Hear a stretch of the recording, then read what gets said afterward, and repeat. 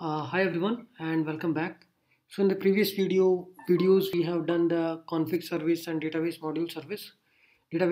Now let's keep this nestjs aside and let's take a look on to TypeORM, how we are going to define our entities and the database tables. So we are using TypeORM with the nestjs.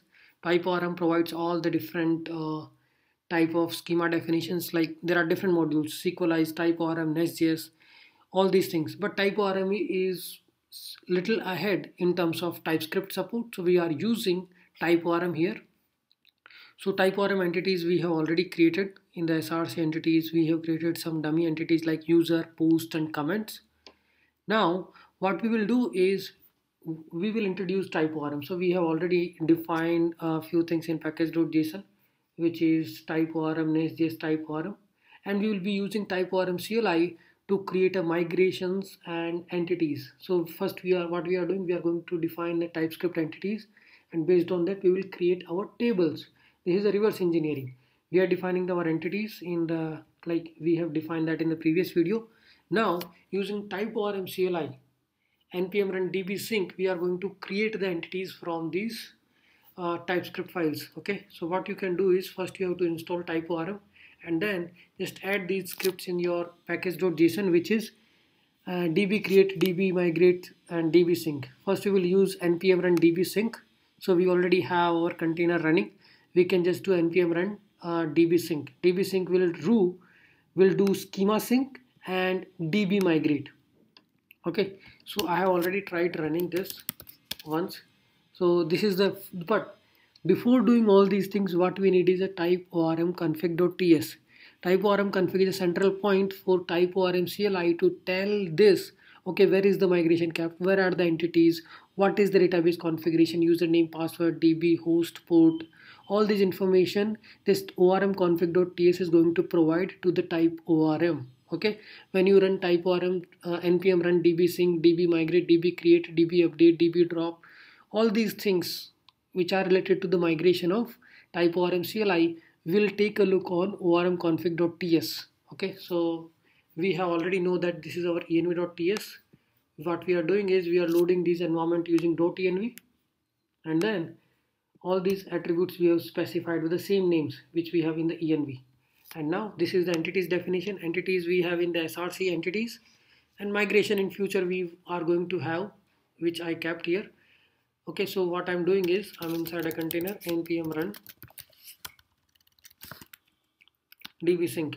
So what db sync will do, db sync will check do we have any change in the tables, otherwise it will create those entities.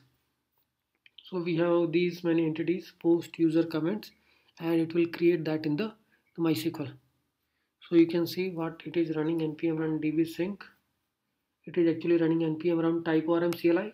TypeORM CLI is using this ts node, and it is using orm config.ts as an input argument, and then it is doing schema sync and then migrate. We don't have any migrations right now, so there is no point of running this. So here you can see we have created these tables. The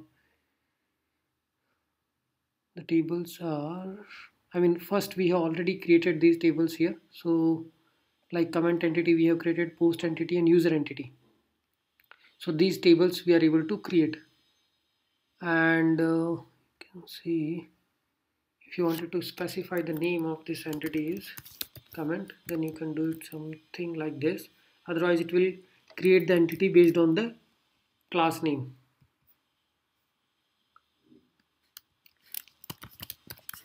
Post and let me run this again. What change you will see, it's just a little time taking,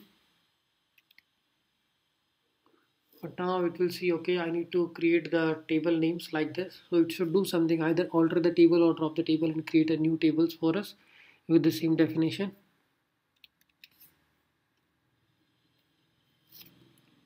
This is our orm config, and then we will see that in the MySQL database. And in the next video we will try to define the relationship between the post, user and comment. User will be writing comment, so user will be writing multiple posts, so user and post will have a one-to-many relationship. then we will have a individual post can have multiple comments, right? So post and comment will have one to many relationship, and user and comment will have one to many relationship, all this kind of relationship. And here you can see, I think it does drop, and here we can see it has created new tables, comment, post, and user table.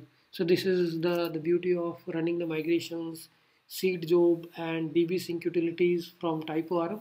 We are able to create our data. So let's see, in the next video we'll define the relationship between these entities, and we will try to see the entity relationship diagram for the user, comment, and post.